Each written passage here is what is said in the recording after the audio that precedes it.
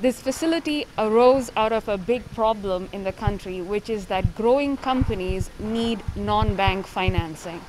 Bank financing usually comes with expectation of 100% collateral and is very expensive. Moreover, bank financing is short tenor financing.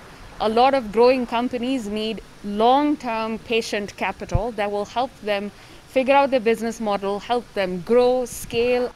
This is how we will be working with FSD and CMA to make sure that all members of the East African Venture Capital Association are responsible to the investees that they take, and also to share information in regards to how market operates, macroeconomic and microeconomic studies.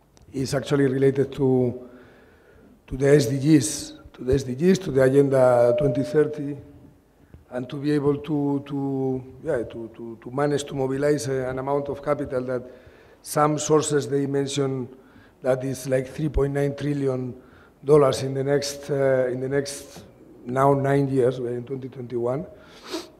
So to mobilize that amount of money is not enough only to mobilize development kind of funds, but it's also needed to mobilize the private sector. So we really see this as a strong complement to the deal flow facility. We might even just pass on the entire program to the deal flow facility, but initially we should work closely.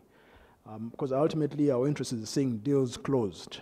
You know, Rashmi just mentioned 40 deals. That's 8 deals per year. That's not an easy feat, because in order to close 8 deals, and Richard could tell us, you might have to look at about 100 companies, maybe 50 companies, and take them through a filter before you can eventually sign the term sheet and the financing agreement. So it's going to be a lot of work to do, but